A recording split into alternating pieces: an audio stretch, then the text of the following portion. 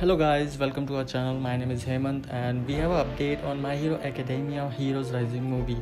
The first movie of My Hero Academia was Two Heroes, which was focused on Class 1A, where specifically Deku and All Might being invited to an expo where things eventually go wrong.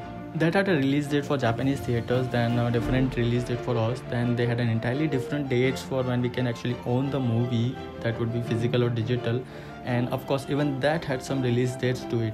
Well, of course, the second movie of My Hero Academia will also have different release dates, that would be My Hero Academia Heroes Rising, which in my opinion actually better than the first movie Two Heroes, and it's already came out in theaters in the end of 2019 in Japanese and also in English dub, but only in Japan and US.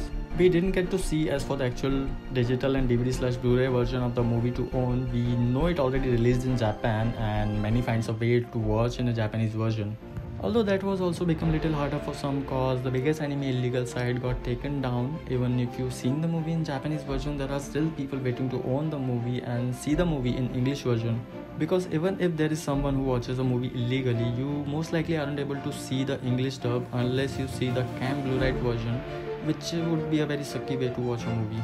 But it looks like we actually have two new movie release dates for Heroes Rising, and this is what everyone has been waiting for months. Funimation owns the right to dub this anime and distribute the movie to the Western audience. Well, My Hero Academia Heroes Rising also drops on Blu-ray plus DVD plus digital combo pack on October 27, 2020. You can snag it at the Funimation shop on October 13. You will be able to purchase a My Hero Academia Heroes Rising to add to your digital collection on Microsoft Movies and TV, Vudu and the PlayStation Store. Pre-orders are available right now. So there you have it.